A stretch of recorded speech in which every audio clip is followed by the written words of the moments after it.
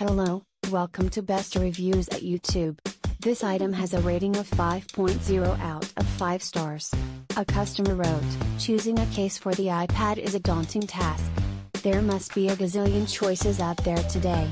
Since this is my first iPad, the first case I bought, which was a neoprene one that stank, I ended up throwing it out due to the horrible smell. But at least I knew I wanted a case that has minimal bulk but yet covers the entire device and protect it from scratches and minor bumps. And also, I wanted for leather this time.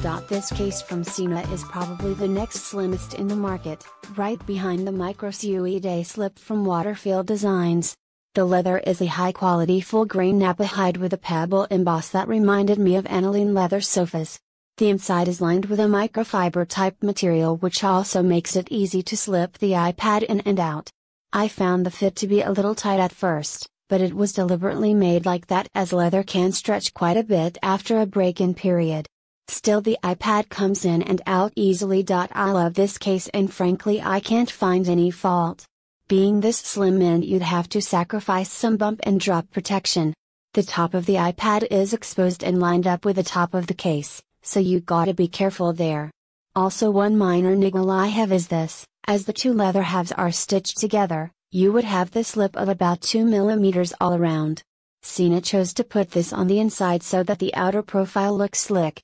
As a result, that seam would be rubbing against the aluminum of the iPad as you take it in and out.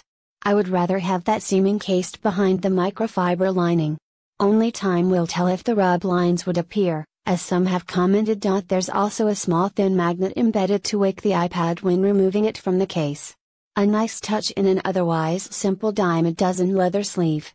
Overall, if you're looking to buy a quality leather sleeve with minimal bulk, I would highly recommend this Sena case. Thank you for watching. Please give the thumbs up.